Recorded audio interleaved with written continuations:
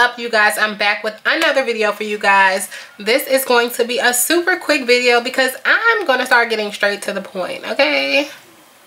We came here for a purpose, so let's get the message out, okay?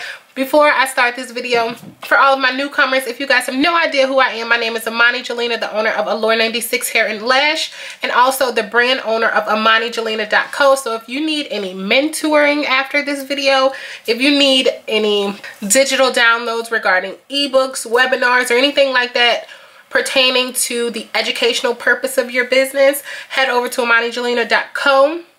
Schedule a call with me or browse the website because I'm sure I have some amazing goodies on the website that can help you further your business venture and all that good stuff. And lastly, let's get into this hair. If you guys, like I said, are interested in ordering any of my units, this unit of course is from Allure 96. This is a 613 unit, so if you are interested in ordering from me, head over to allure96.com.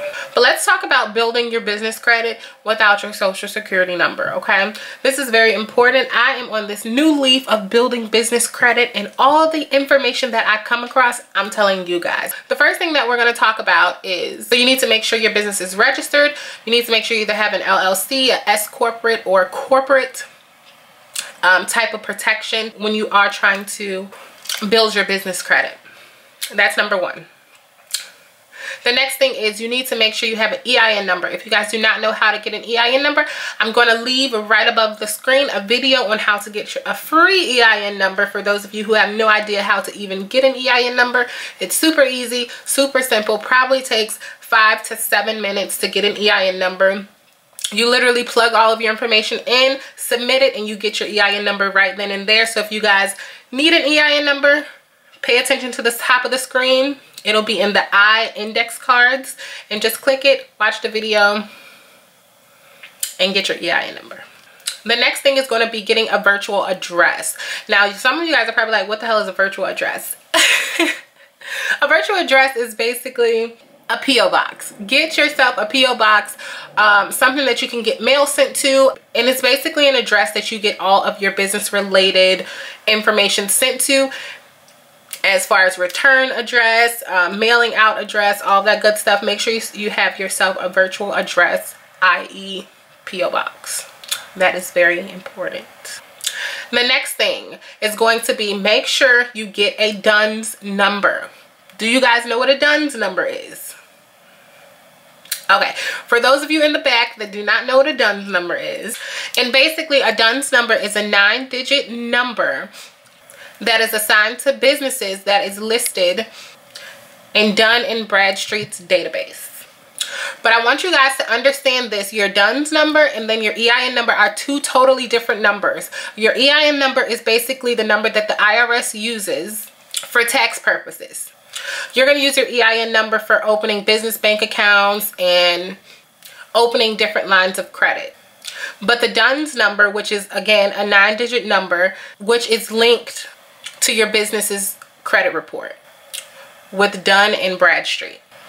But just be mindful with the DUNS number, it's just linked with D&B, Dun & Brad. Now with other credit report agencies regarding like Experian Business or Equifax Small Business, they have a completely separate way of like tracking your business through credit, okay? So I just want you guys to 100% understand that. So I have to break it down like that for you guys, okay?